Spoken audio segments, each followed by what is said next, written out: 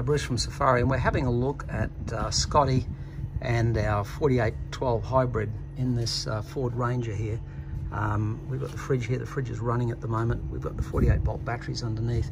But what we're demonstrating here is the fact that we can have an on-road and an off-road mode for a DC to DC.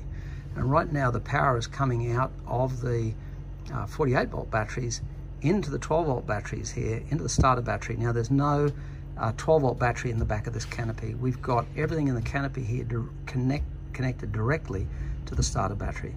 And that starter battery that you can see here is jumping around with loads, and we're about to start it up, and then the power at the moment is coming from the 48.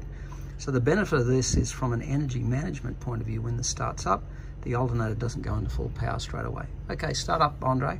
So we start up now. The battery's down at 12.7. There's still power coming in. You see there's still 3 amps coming in, 12.86 volts here with the loads on the engine, power steering, everything else. And this won't come on until that reaches 14.5 volts. So even there now at 14.37 it's reading, 14.38, there's no power going into the 48-volt battery. So as you're driving around town into on-road mode at the moment, there's no load coming out of the DC to DC. And it makes it Euro 6 compliant, fully compliant. Now with the switch here, I'm going to simulate going into an off-road mode or full power mode. When I turn the switch on now, hey presto, then suddenly the power coming out of it is winding up.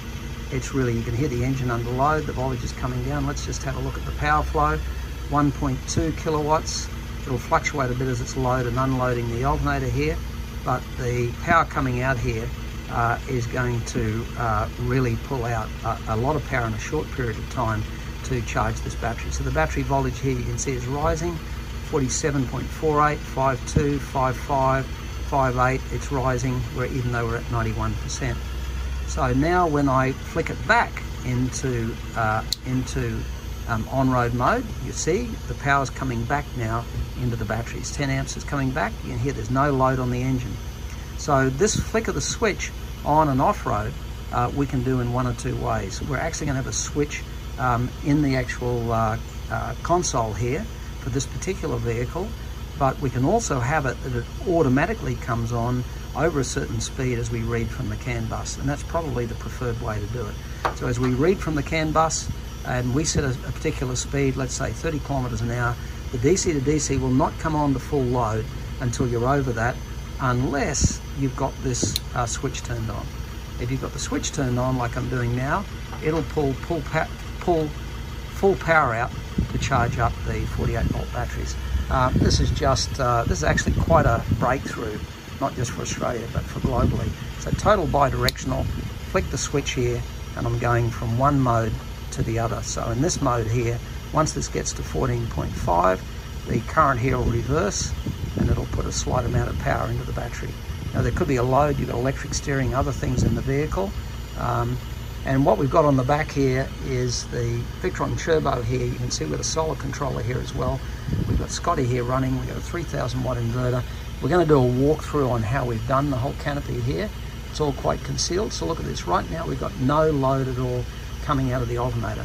So that's going to give the driver of the car here best fuel economy. When they need the power for the 48 volt, then they'll switch this on.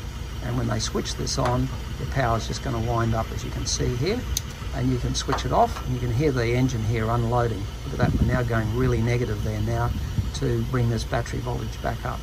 So it's going to be quite dynamic in the way that it operates between the on-road and off-road mode, and we can have this triggered by the speed of the vehicle over a certain speed. It's technically, as I've said a few times now, quite an exciting breakthrough. How good's that?